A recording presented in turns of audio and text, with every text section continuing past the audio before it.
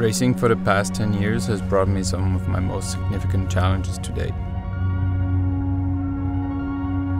These pressures of competition and strains of sport were entirely different at 300 kilometers an hour. You're only as good as your last corner. The next one is the one that counts.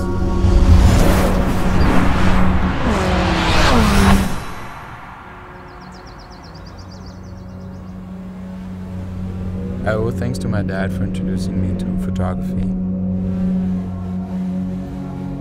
After he toured the racing circuits in the 80s, he showed me all of his images and gear, which opened up a whole world of possibilities for me.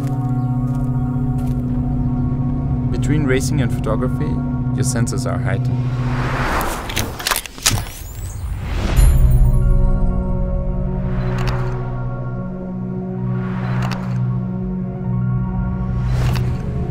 You're aware of details you typically don't notice, and the whole world seems to stand still in front of you. If it wasn't for my dad introducing me to photography, I wouldn't be able to relive all of the moments that I've captured and cherished so deeply.